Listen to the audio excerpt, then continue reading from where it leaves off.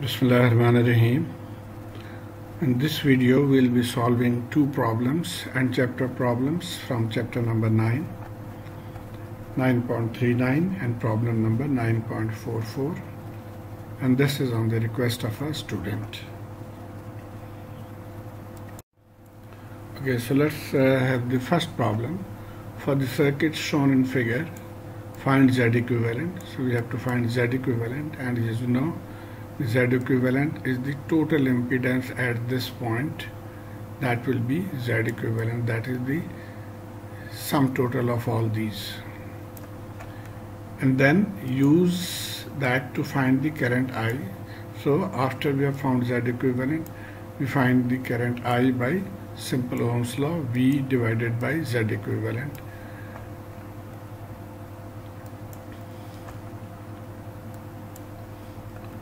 Okay, so first of all, if you look at the circuit, generally we prefer to solve from right hand side. So look from here, you can see these two are in series, so we call them Z1. The series combination will be called Z1, and so let's find out Z1.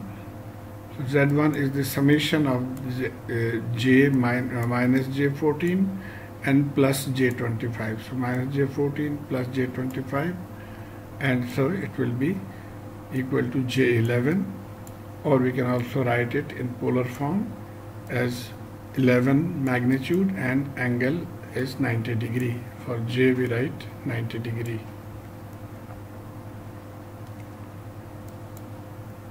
And now these two are in parallel, so we'll solve them in parallel and give them another name. We'll call that Z2. So let's now calculate Z2. Z2 is the parallel of 16 and Z11, and we can solve this multiplication at the numerator and addition at the denominator. And so if you just multiply, it will be 16 into 11 and angle 90, and then this can be converted into polar form with the help of your calculator. So it will be 19.42 angle 34.5. Now if you have difficulty in converting from rectangular to polar, I'll recommend that you watch my video in that I have shown how to calculate from polar to rectangular and rectangular to polar with the help of a calculator. And now after this we just divide the magnitude. So 16 into 11 divided by 19.42 will give 9, and the angle, this angle will go up, become negative. So 90 minus negative 34.5 will give angle 55.5 degrees. And again we convert this into rectangular, so we can use either of them. So converting into rectangular, we find 5.1 plus J 7.42. This is Z2. And now you can see from the circuit that the total impedance will be sum of all three. So the Z equivalent or Z total, whatever you call, is the summation of the three. Now this is Z equivalent, and from here we can find Z equivalent to be summation of the 4 plus J20 and plus Z2. So this is 9.1 J27.42. This is Z equivalent, and now we can easily find the current voltage divided by the total impedance. So current is voltage divided by total impedance. Voltage is 12, and this is the impedance. We convert it again into polar form for dividing. So and now 12 divided by 28.89 will give 0.415, and this will go up, become minus, so minus 71.64 ampere. Now since the current in phasor is required, so we'll just leave it up to this point. Okay, now let's go to the second problem, 9.44. And this problem is slightly different from the previous one in that we have now the values in time domain, voltage, and similarly the capacitance and inductances are not converted into Phasor form. So first of all, we need to convert this into Phasor form so that we can solve it easily. So the first thing that we need to convert into Phasor form, and for that we need omega. So this is omega, cos omega t. So omega is 200, so we need to write that omega is 200. And now from the theory, I hope you will recall that the inductance in Phasor form will become j omega L. So plugging in the value of omega and value of L, we get this to be J2, and similarly the 5 millifarad capacitor will become 1 over j omega C.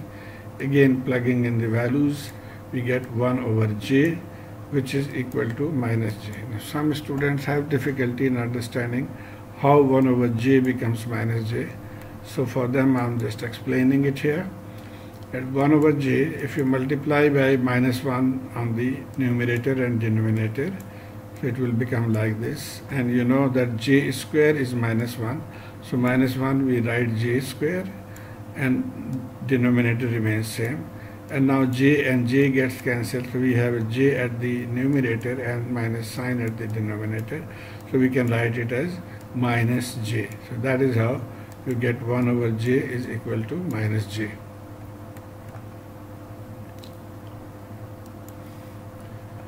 Okay, so now converting the circuit into a Phasor form, the voltage we can write as j angle 6 angle 0.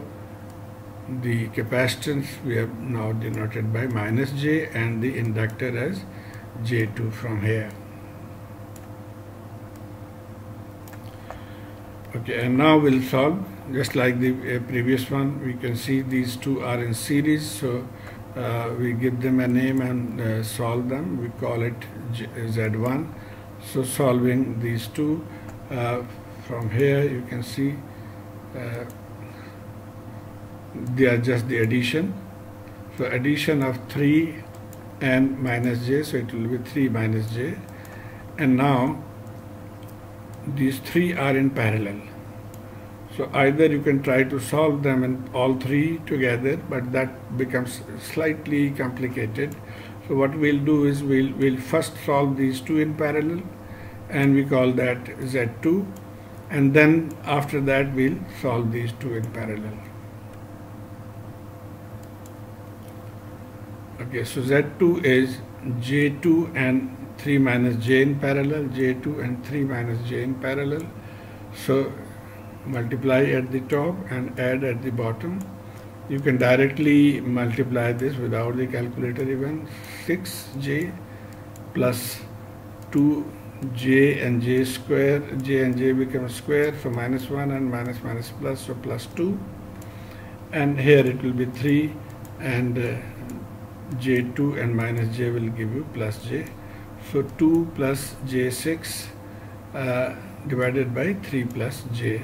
This is Z2. And we can convert them into polar. So converting both into polar and then dividing, we get this 2 angle 53.13. And so this is in polar form. We convert that into rectangular form. So this becomes the rectangular form of Z2. Okay, so Z2 was this, and now we'll solve these 2 in parallels. So these 2 in parallel, we'll call it Z3. So Z3 is 4 parallel Z2, and following the same technique, 4 multiplied by Z2 and 4 plus Z2. Direct multiplication and simple addition, converting into polar form and then dividing, we get 1.47 angle 36 degree. Converting it into rectangular, we get 1.189 plus j 0.865. So this is Z3. So now we have Z3. So now we can easily calculate the current just dividing by these 2. So the current I is the voltage divided by 5 plus Z3, 5 plus Z3, and putting in the value of Z3, solving, converting into polar, this one converting into polar, dividing, so we get I is equal to 0.96 angle minus 7.956. Now in the question he has asked to find IT, not I phasor, so we'll now convert this into time domain. So converting into time domain, IT will be 0.96, and then we'll write cosine omega t, omega is 200, so cosine t minus this angle, because it's the minus, so minus 7.956 degree.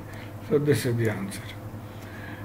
Now there is another way of doing which most students don't like, but that is the simplest way of solving.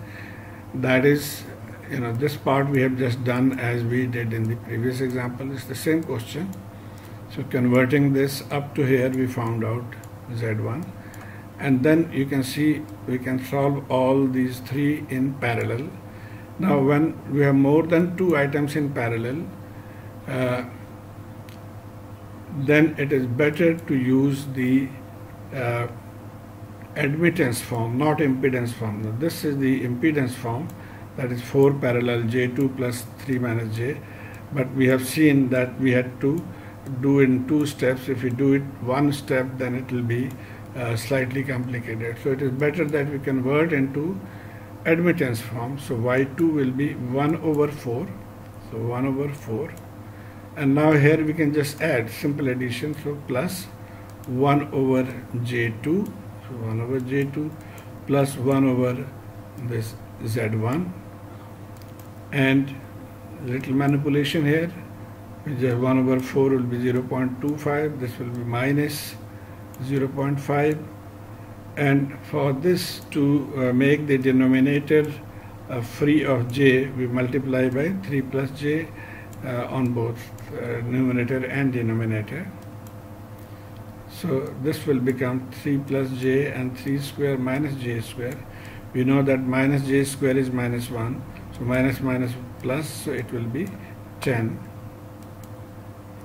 So y will become this, and for the simplification, dividing by 10, these remain same, so this will be minus 0.3, plus 0.3, and then 0.1 j, and now solving this we get y to be 0.55 minus j 0.4.